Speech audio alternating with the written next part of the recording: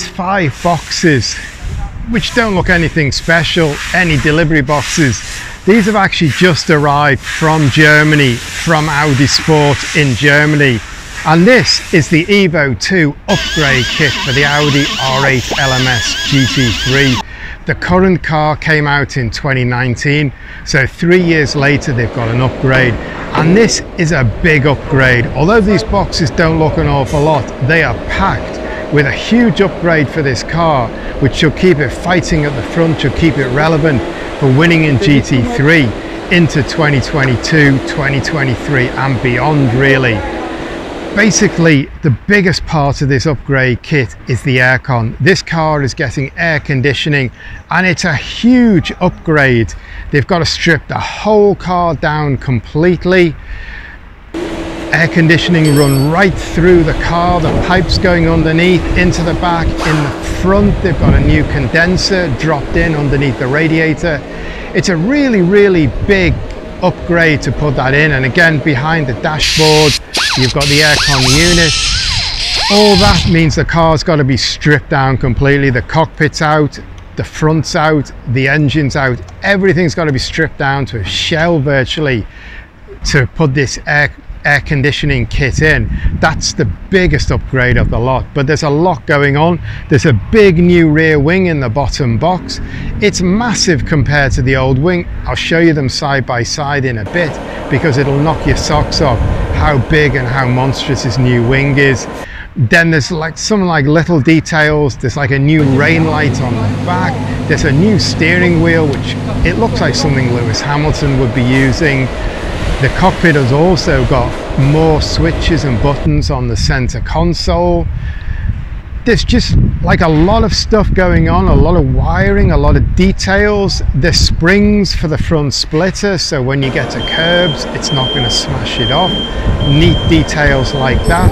Audi have gone through the car and they're really upgrading it, really making it something more powerful and more special.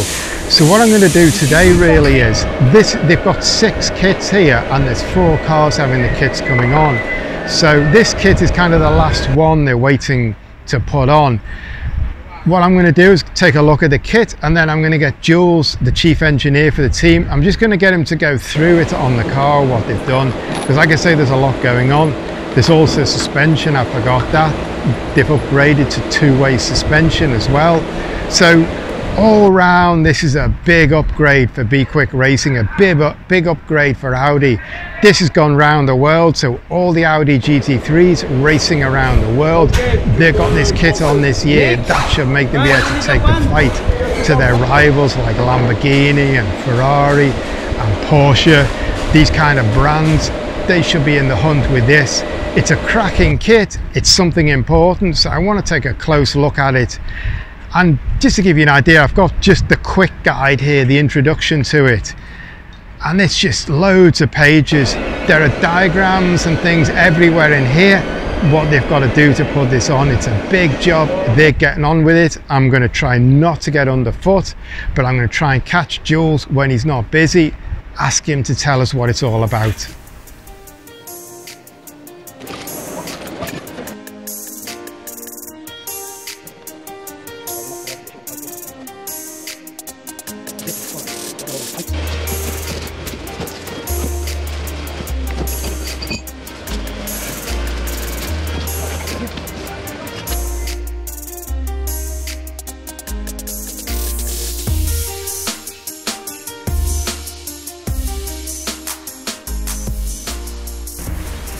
Okay, this is our update kit board. So everything on this here, all the update kit are here on this board. So it's quite a big job from the aircon, lot of hole to drill, lot of insert to put, lot of piping to run properly at the correct place. So we have to follow all this page. They have much more than that, but that is the basic one.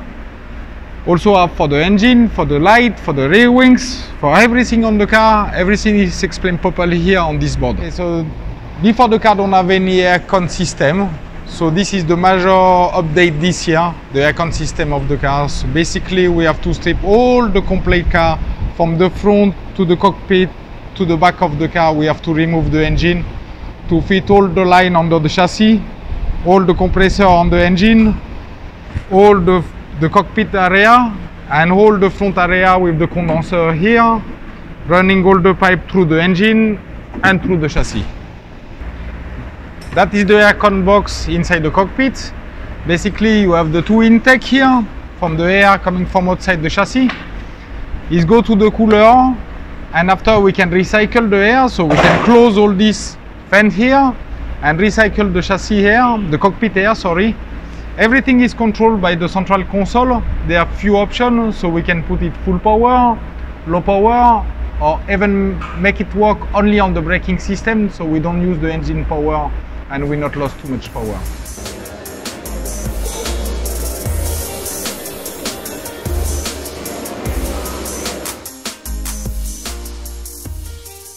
This year we got the new steering wheel, new steering, new hub, a lot of more function on the steering wheel.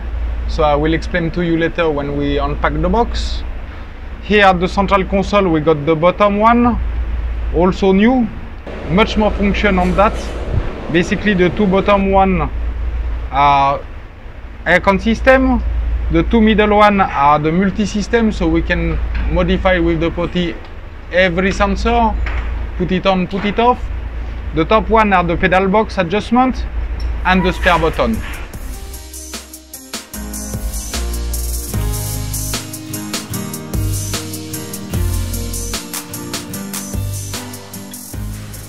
On the diffuser, we also have this new blade to fix on. So this is one is the old spec, that one also. So two of them. We need to fit this one on. It's much smaller, as you see. This creates less drags and less downforce.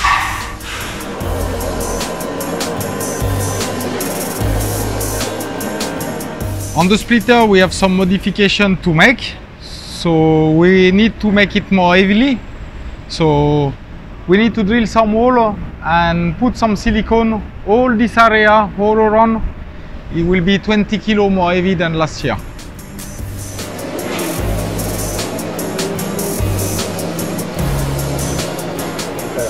Okay, also on the front we have this damper system for the splitter. So basically now we can go on the curve, left or right. We have one on the left, one on the right.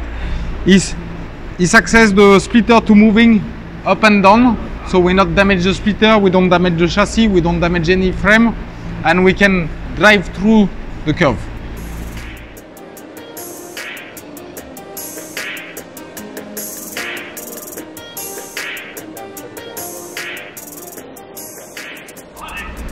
This year we got the new update on the air intake of the car.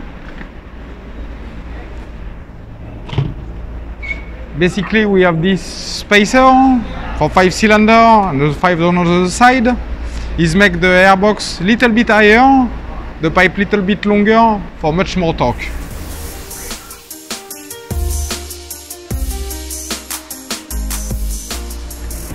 Before, this car have only the rain light. It was the old brake light of the normal road car, but this year the FIA decide they need the homologated rain light. So we have to add this small LED red light. So basically it's from FIA point. It's nothing with the performance wise on the car.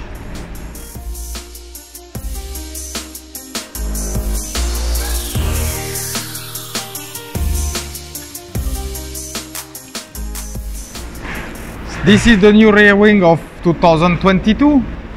It's much more big than the old one. It's different shape, with different gurnette also. It creates the same downforce, but with less angle, so less drag. Also the mounting point, before was at the front, now it's at the back, so less drag also.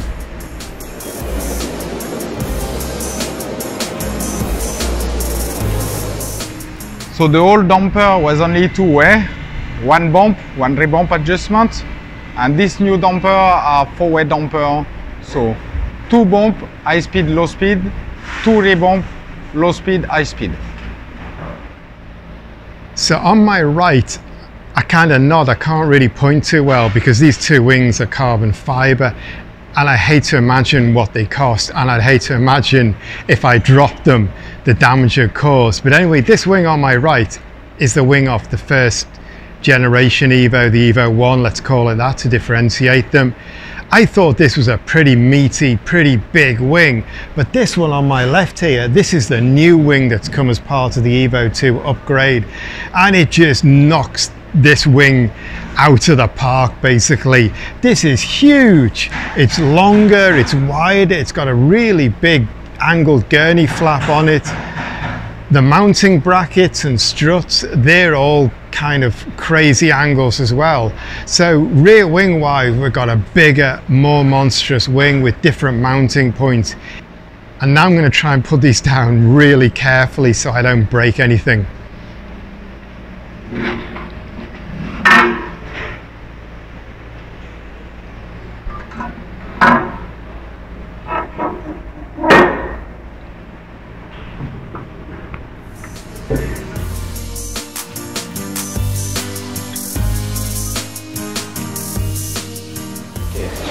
The two signal, left and right, dashboard page, plus or minus, depending which page you want.